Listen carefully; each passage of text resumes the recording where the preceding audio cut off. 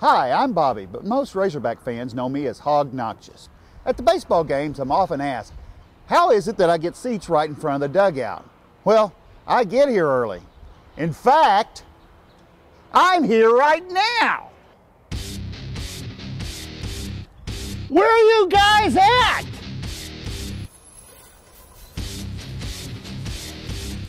The Pig Idea is here.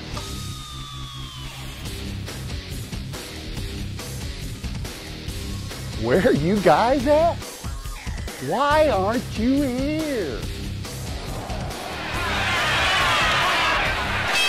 TPI.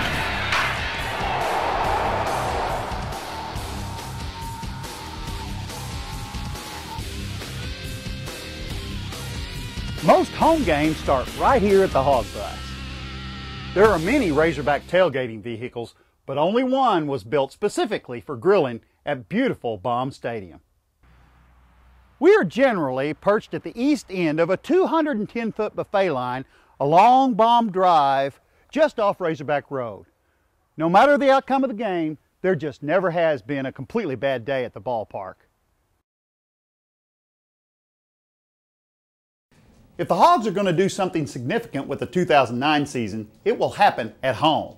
The schedule for 2008 left a little to be desired, but it pays off this year with big names for big games. The non-conference portion features midweek series against powerful Arizona State and Nebraska, weekends with California and Washington State, and dates with Oklahoma, Kansas, ORU, Missouri State, and Valparaiso. The conference series brings LSU, Florida, Mississippi State, Ole Miss, and Vanderbilt to Fayetteville. So, what do you think about the Rebels and Tigers coming to town?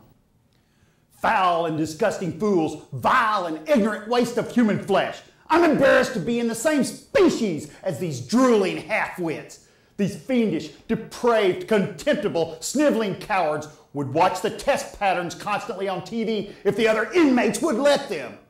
God created houseflies, cockroaches, maggots, mosquitoes, flies, ticks, slugs, leeches, and intestinal parasites, and then he lowered his standards and made these cross-eyed, inbred weasels. Bring them on! I'm not saying road series at South Carolina, Georgia, Alabama, Auburn, and Tennessee will be easy, but if the Razorbacks can keep from losing those home series, they will be good enough to hold serve on the road. Already named by SE Baseball as the toughest schedule in the SEC, and therefore one of the toughest in the country, the record come postseason seeding time should help out the Hogs with their selection on the road to Omaha. Who'll get us there? Well, first of all, a coaching staff that begins with Dave Van Horn. The perfect selection to succeed Norm DeBryan, Van Horn has elevated expectations and expanded facilities. The assistants stay intact with Todd Butler handling the hitters and Dave Jorn handling the hurdlers. Chase Leavitt returns in the outfield and should lead off at the plate. Brett Eibner returns to patrol the vast expanse in center field. Ben Shepakaw is our senior second baseman and will bat high in the lineup. And Andy Wilkins should be the starter at first base, coming off a tremendous freshman year. I think senior Ryan Cisterna will return at catcher and suspect we'll see better hitting from him. Jacob House, who hit the walk-off grand slam against South Carolina as a freshman, and senior Andrew Darr should find spots and fill and provide needed depth. At shortstop, we have Scott Lyons returning for defensive experience, but he will have to battle redshirt freshman Tim Carver for that spot. With Logan Forsythe gone, someone will have to step up at the hot corner in 2009 for the Razorbacks.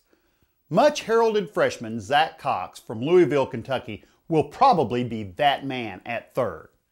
Zach was 19th best high school player in the country according to Perfect Game, and the 24th best according to Baseball America, who ranked him as the third best high school power hitter in the draft.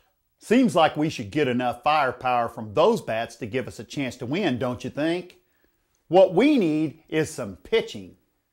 Dallas Keuchel returns for his junior year after spending the summer pitching in the Cape Cod League. He had a good summer, and made the All-Star team. This is our best plan for a Friday night starter. Mike Bolsinger returns for his junior year, his second with the Hogs. He pitched in the Texas Collegiate League over the summer and was the TCL Pitcher of the Year. Steven Richards also returns for his junior year. Richards spent much of the 2008 season as a closer for the Razorbacks, a role that the Hogs need to have a dependable go-to guy. Justin Wells will be a senior in 2009. He started 7 games last year and threw 77 1/3 innings, second most on the team. Scott Limbacher, Drew Smiley, and Sam Murphy also returned, and we have 3 promising freshmen and 4 junior college transfers to contribute on the mound. If these guys can hold up their end of the bargain, I don't see any way for us not to be playing in postseason. What can mess that up? Well, injuries or suspensions. Now, much of that is luck, and the professed depth will have to come through if we need them. Suspensions? Suspensions for what? To quote Charlie from HogNation.net, anybody that watched the Hogs last year saw enough base running mistakes to last a lifetime. Having talent and speed on the base paths is important, but so is knowing how and when to use it. Where are you guys at? The main thing we need is you. The dugouts are getting fresh paint, and the RBI girls just add to the best atmosphere in college baseball. If the fans can continue to do their part to make Baum Stadium an intimidating force for the home team, we ought to host a regional. Don't you think?